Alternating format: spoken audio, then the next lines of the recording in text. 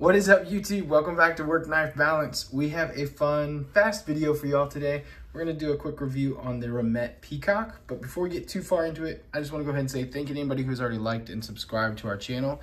If you haven't, feel free to hit that subscribe button down below or the little logo in the corner, and that'll subscribe to our channel. We're gonna continue to make content, so we'd love for you to see it. And as always, head over to Instagram and follow us at WorkKnifeBalance939. It's a great way to get in contact with us, talk to us, let us know what you want to see, what you don't want to see, what you like, what you don't like. And if you've got any knives you want to send to us for a review, you can do that. We'll go ahead and send them back after the review's done, and we'll send you one of these sweet stickers that we had made. So, yeah. I am really excited to dive into this knife. That's why y'all are here. This is the Remet Peacock. This one was actually given to me from another YouTuber. I went ahead and bought a knife off of him from Just the Tip EDC. And so I got the Devo stout from him, and this one is kind of a grail knife for me. I wasn't able to get it when they originally came out, and I'd been searching and looking. So when I saw this popped up and saw it was Just the Tip, reached out, he said, yes, I'll sell it to you, no problem. He got it all boxed up and sent over, and then as a little bonus, he sent this Remet over with me that he got over. So thank you to him for that. Go check out his channel. He's absolutely fantastic. Got some sweet stuff in there. So this is the one he sent over, but I have one here that I purchased off Amazon. These knives are only available on Amazon to my knowledge at the time of this recording, but they're absolutely fantastic. They come in at just about 30 bucks. I think they're $33, and occasionally you'll see little deals on them. So let's go ahead and open this up and see what we got inside. I did get the pink version of this one. So it comes in a pink, a black, and a blue. And as we go through this, I'll show you kind of why I got the pink and what my thoughts are here. But first impressions, you got a fantastic little case. Looks like it comes with a, ooh, that fell right out of there. Oh, that's nice. Comes with a sweet little tool. Looks like you got a T6 and a T8 on that tool. And then a nice little cleaning cloth case. And here is the knife. I know Nathan had to tune his up a little bit because it was a little stiff. So yeah, that one's not dropping quite as well as the one that he sent over, but it still is super smooth, opens up really nice. Yeah, reverse flick, thumb flick, back flipper, that works out really well. That's actually, I mean, that whips out there really nice for what it is. For a $30 knife, that's not bad at all. So you got a nice satin finish on the blade there. A sweet little drop point edge to it. Small, slight drop there with the swedge coming down here. I believe they're using 9CR, yeah, right there. 9CR18 MOV steel. So it is a budget knife with some budget steel in there. It's not bad by any means. This is a fantastic beater knife. They claim ambidextrous on, I was reading on YouTube, but you can't actually flip the, I mean, maybe I'm not, yeah. They claim ambidextrous on it, but you can't put the clip on the other side, so I wouldn't put this in my left pocket necessarily all the time. Just because I have had people who've had a knife like this in their left pocket. It's gonna be on this side. Knife accidentally opens up, you stick your hand in there and it doesn't work. The reason you put this on the right side is because it opens into your pocket, so it won't actually open, gives you just that extra protection there. And to the best of my knowledge, that is why it is a right carry versus a left carry. But yeah, you do have an inset liner lock on this, so that is fantastic. Kind of slims it down a little bit, so you've got a good profile to it. This is an FRN handle, so it's not a G10, it's an FRN, which I think cuts down on the weight some. I believe G10 is a little heavier, and it's just a different material. I really like the texturing that they put on this right here. So yeah, looks like you've probably got a D-shape pivot in there because there's nothing on this side, so you've only got the one to open it, which is nice. I hate when budget knives use a free spinning pivot or they use free spinning stuff in there because I don't know if it's cheaper or whatnot, but then you've got to have two tools to actually get in and open it up and look at stuff. So that's really nice to have that in there. Really nice backspacer on this too, comes up pretty far. This is the reason I got the pink one. What my plan to do is I'm gonna take this pink backspacer and put it in here and put the blue backspacer in here, and then we'll have a his and hers knives for me and my wife, because this is one that she was able to open really easily, and she's not the biggest knife person, So the fact that she was able to get it open and liked it quite a bit made it so this is going to be a nice, easy budget knife for her just to carry around and have as well. But yeah, let's go ahead and get a couple measurements real quick while we've got this out.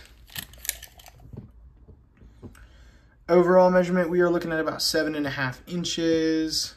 Blade, we're looking just under 3 1/4, just about 3 1/4 for the blade. Cutting edge, we're looking at, I say 3.15. So a little bit less than the blade, not too much. You do have a nice sharpening choil there, so you've got enough room to sharpen and get up on it there. No room to choke up for a finger choil at all, but it does have good ergo. I mean, your hand's not going anywhere. You have this deep little ramp in here, so it holds your fingers in really nice. You do have good jimping on the back here, so that's a really nice set for it right here. Let's see, really no blade play up or down, side to side at all, so that's good to see as well. And I like these thumb studs.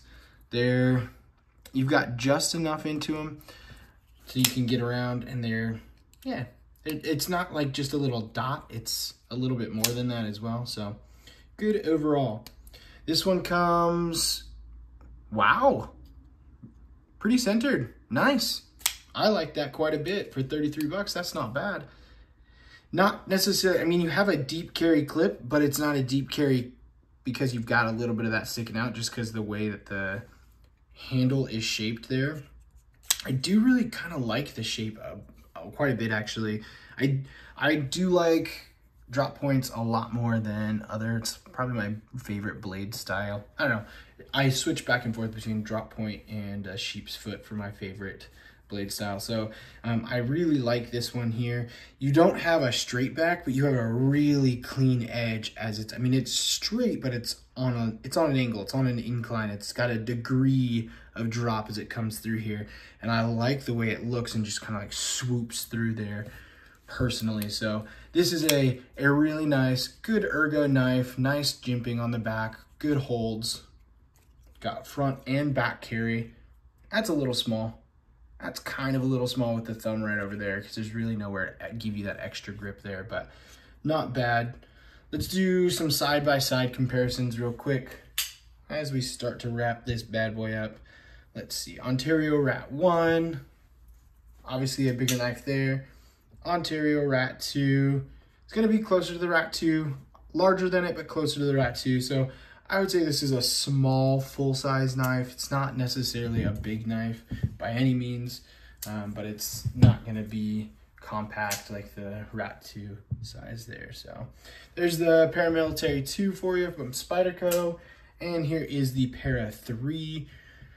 That's actually a pretty good comparison with the Para 3 right there. So you've got something that's a little bit in that small full size. If you've got a large hand, this is probably going to be large or small for you. But yeah, side by side with that Para 3 there. The Para 3 is going to stick out a little bit more, obviously, on the girth side right there. But they are pretty close there. And almost dead on in how they are there. Go butt to butt with the clips. You can kind of see they're going to be, carry comparison is going to be really close in pocket to that Para 3 there. So 30 bucks, I don't think you can go wrong with this. I know there've been some people who've had some reviews on how they were returned or had to work with them. I wanted to get one for myself because the one that I got was already kind of, it had been taken apart and opened up, and it was, I mean, this is very smooth. You can see that just kind of drops in there as well. So he did a really good job at tuning this knife up and getting it ready. I think I'm probably literally just gonna have to take this apart, add some oil to it, maybe clean out that pivot area some, and you'll probably have the same action. But for $33, you have 9CR18 OOV, good steel for a budget knife, dead centered on it, good action the way it slips out, a good detent too. You can, yeah, I mean, you can see how it just kind of snaps in there like that. That's what you want to see, and that is fantastic for a $33 knife. So thank you, Nathan, for sending the blue one over. I'm absolutely stoked at the pink one. I highly recommend this knife if you're looking for a good beater budget. You can get the black, the blue, or the pink. We'll go ahead and put links below. As always, those links do support our channel, so we greatly appreciate it when you use them. But if you don't want to, that's not gonna hurt our feelings any bit at all. So thank you very much. Until next time, TTFN.